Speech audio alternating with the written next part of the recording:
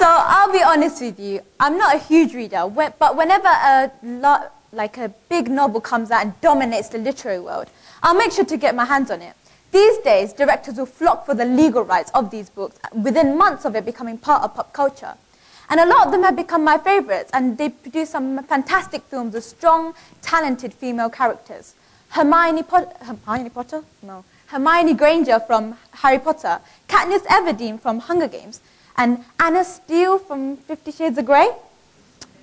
Now, I don't know about you, but I've never really seen a film as over-advertised as 50 Shades of Grey. I mean, come on, every bus, train station, and magazine was covered with the images of Anna and Mr. Grey.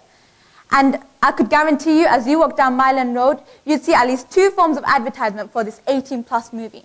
And it got me thinking, how are we as a society comfortable with the fact that our children are witnessing images and trailers of a movie that depicts a seemingly toxic relationship, yet are outraged when any form of media depicts a happy gay relationship?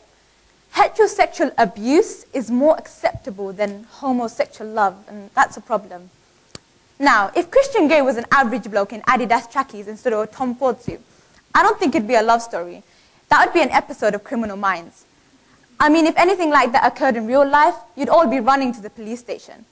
And I know to some it's just a book or it's just a movie, but we need to understand that books and movies are a representation of our society to some extent and can influence our mindsets, especially towards relationships. For example, I'd always thought when a guy said, "I won't take no for an answer," was passionate or romantic. Or when a guy was possessive of me, I should be thrilled because that's a sign he actually likes me. Young people, especially girls, are taught to romanticize abusive traits. And this is evident not only in movies, but in music too. Love the Way You Lie by Rihanna and Eminem. And the song goes, "You've hit me twice, yeah, but who's counting? I may have hit you 3 times, I'm starting to lose count. But together we'll live forever, I found the youth fountain. And our love is crazy, it's nuts, but I refuse counseling." Now, this song explicitly glamorizes the idea of an abusive relationship, yet still won Song of the Year for the Teen Choice Awards. Just let that sink in. We all know that from a young age, we're all dictated into gender roles, and our parents don't even realize they're doing it because they too have been influenced by the media. Telling boys that they need to be masculine and emotionless, telling girls that they need to decide between having a career and having children.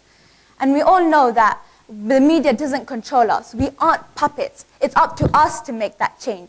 We are the generation of Hermione Grangers and Katniss Everdeens, the generation that will speak for themselves.